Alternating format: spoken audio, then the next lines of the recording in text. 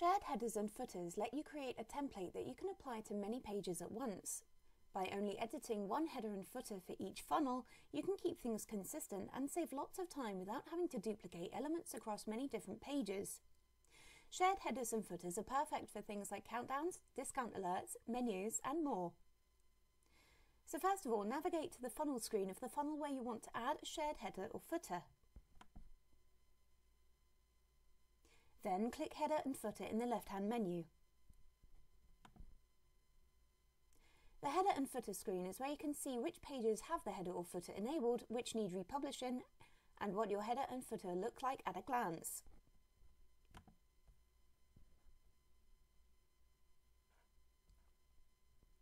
To add a master header or footer, hover over its preview image and click Edit.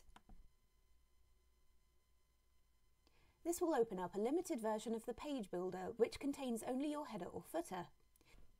You can add and edit elements just as you would in the page builder, only in a limited area. You cannot add forms or layers to headers and footers.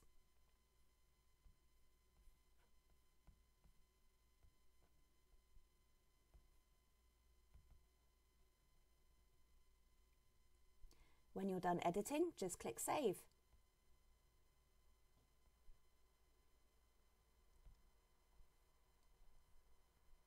To add a header or footer to your pages, open up the page in the page editor. You can do this from the funnel screen as normal, or you can click the Open Editor button from the Pages list in the header and footer screen.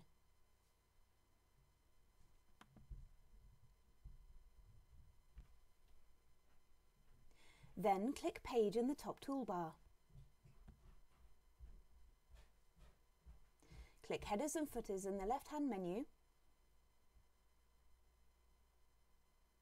and toggle whether you want to include a header, a footer, or both.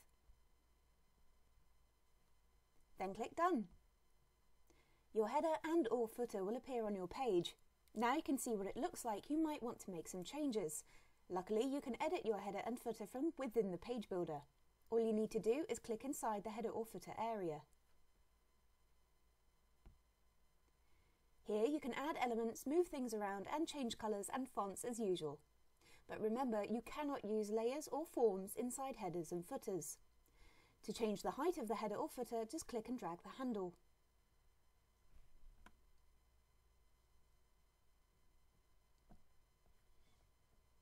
And when you're done, just click outside the header or footer area. Important, whenever you edit the header or footer, every page which already has it must be republished. You can see at a glance which pages need to be republished after every update from the header and footer screen.